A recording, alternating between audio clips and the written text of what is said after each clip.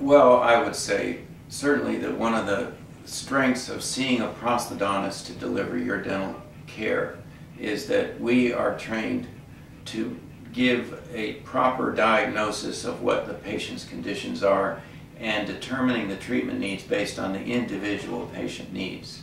And I've got to emphasize that one of the fascinating things about the profession of prosthodontics is that no given day is the same for us, no given patient is the same. It's always interesting because every single individual has special needs. And if the doctor doesn't spend the time and have the education to determine what those needs are, the patient is going to get a treatment that many times in these corporate models is optimized for the profit of the doctor or corporation and not optimized for the patient's needs. And this is kind of the extreme. What you've brought up about corporate dentistry providing one form of treatment for everybody that enters their practice is really the extreme extension of this. In other words, the doctor's ethical responsibility is to address the individual needs of the patient, removed from what the needs of the doctor are.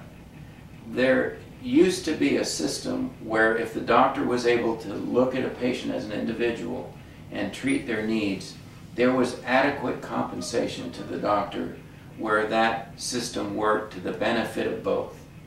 Right now, we've evolved to a point where there's a strong pressure for dental practices to provide treatment to patients based on the need of the practice. The investors.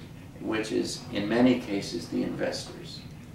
So we feel the specialty level dental care, where there's an individual relationship between the patient and the doctor, where the patient can request their treatment based on their needs, and the doctor has the skills and the education to provide the proper treatment, that's where the patient gets the benefit.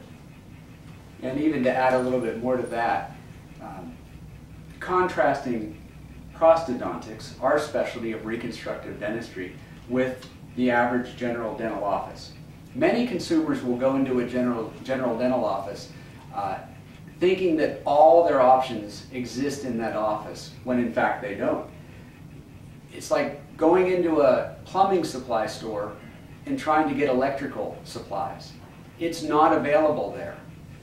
Unfortunately, in dentistry, the consumer doesn't know that. So many times what happens is that the treatment gets dumbed down to the level of what the doctor is capable of. And because most patients still believe the doctors know best and are going to do what's best for their patients, they'll follow the lead of the doctor. And many times that's where it goes wrong. Think of it this way. That thing that you may need isn't for sale in that office, even though you may be led to believe that it is.